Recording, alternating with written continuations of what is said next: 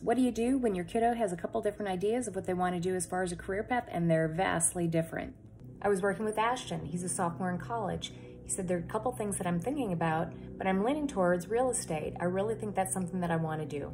Another career idea that came up for Ashton is to be in the luxury car service center business. You could tell he really enjoyed both ideas and was struggling to figure out which one was the best for him.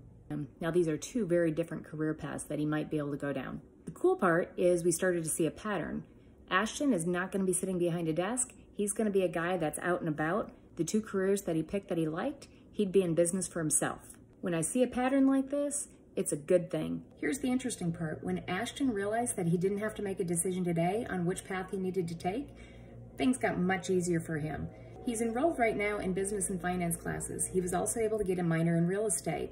His plan is to do a couple different internships. One with, you got it, a real estate broker, and the second is to intern for a guy that owns a service center for luxury cars. The more info that he has, the more decisions he can make and get closer to which one is truly the right career path for him. I'm Kristin Clark. I'm a career exploration coach for teens and young adults. Give me a call. My information's in the bio.